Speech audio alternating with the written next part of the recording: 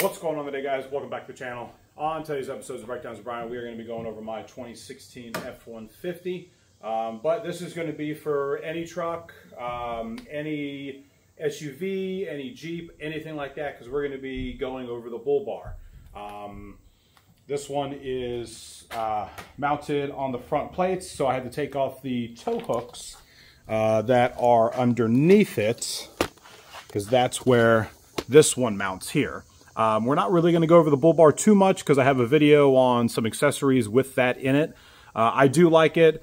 I really bought it mainly for the light strip, and if someone just happens to back into me, all it hits is this and it doesn't damage the bumper.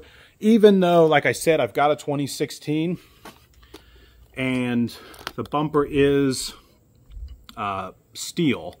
So as you can see, it's got a lot of little dings and nicks from rocks and stuff. So you never know. Maybe at some point here in the future, we'll get that replaced as well. And we'll put an aftermarket one on. But for today, we're just going to be going over the wiring. When you buy a bull bar with a light, it's going to come with the wires. So the wires are going to go through here, and you can really run them however you want. I'm not going to get too much into the running of them, but I've got them ran up through here. It's going to come across under all the shielding. That's probably going to be your best bet, is to run it straight up, because the wire is on this side, so it's ran under here. It comes up through here, and you can hide it under all of this here.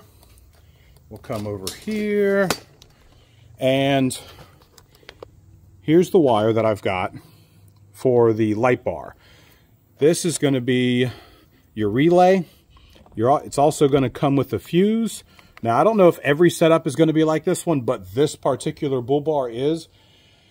I will put a link in the description for my bull bar. So if you, maybe the company makes basically the same one just for every other vehicle out there, and it's going to have basically the same setup. You're going to have this one here, which is going to be your bull bar light. It's going to come into here, plug it in here. I've actually mounted it to my catch can here, but you can really mount it anywhere you can where the wires aren't going to get wet or anything. Now the wires coming off of the fuse here are going to be your ground and your hot. They're going to come also into here, and then they're going to come out here. Now when they come out, they're going to be red, white, and black. And I have them ran this way. Through here, I've got them ran all the way over here to the inside. Let's see, it's ran behind the brake booster through here.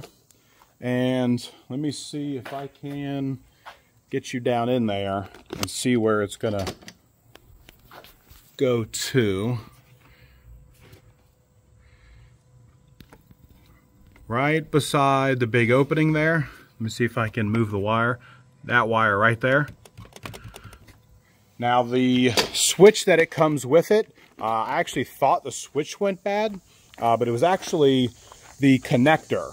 So let's go over this really quick.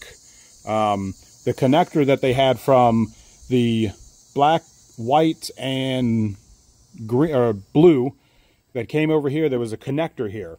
Well, that connector had gotten corroded, and it actually got so corroded that it wouldn't turn on the light anymore, even with me having it taped up. So I don't know if you want to put extra tape on it. I don't know if you want to cut the wires, strip them back, and solder them together, but I would be cautious about that as well.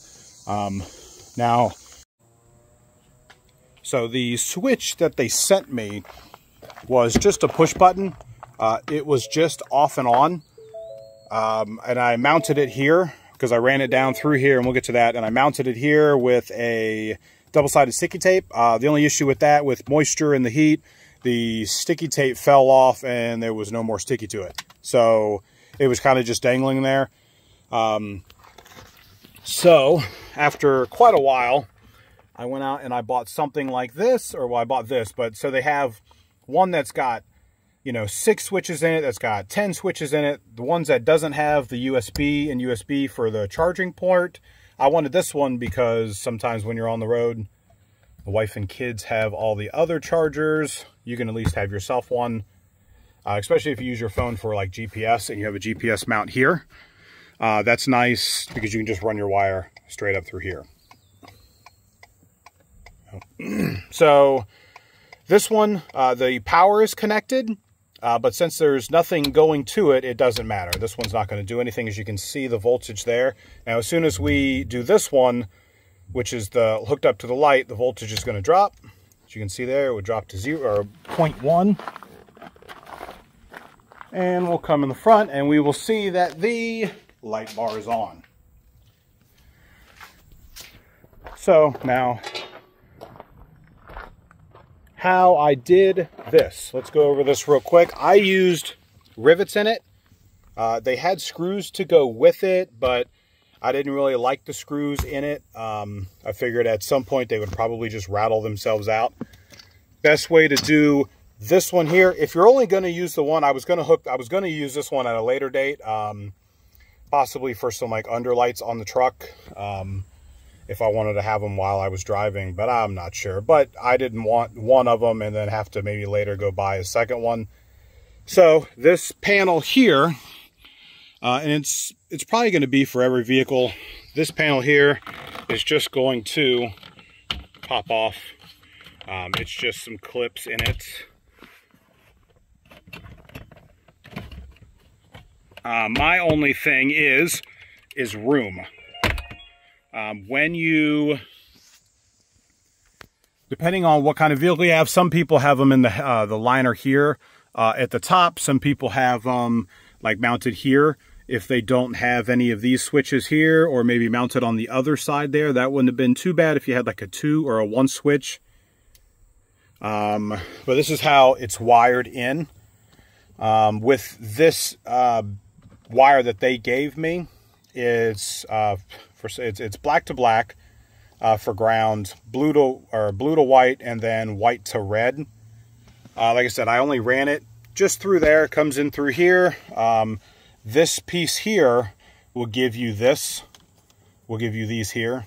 They're not the best, but I used them. Unfortunately, when I wanted, this is the place I wanted to put the switches by my feet, so I can just toggle them on and off. As you can see here, there's a bracket here. It doesn't really connect anything else if you take this off. So I had to cut a hole here in the bracket. So if you do that, make sure you clean up the edges real good so nothing scrapes on them and no other wires get hit. And for this one here, we'll tuck this one under so it doesn't hit that. And it just pops up like that.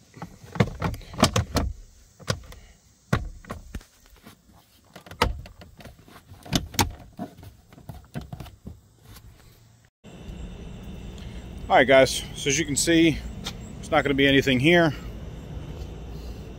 but this is how it's going to look when you get in. Just going to see a little kind of a blurb of it, but here's what the bull bar light is going to do, and it's going to do quite a bit. Nice and bright. We'll go around front just real quick. As you can see, I think it's 22 or 24 inch light there. I will say that when the light is on and I'm driving with my headlights, you can't really see the light itself, mainly because it's focused more outward instead of like down on the road like headlights are. But if you liked the video, hit that like and subscribe. If you guys have any other questions about the bull bar wiring or the switches in there, leave a comment down below and I'll get back with you as soon as I can. Until next time, guys.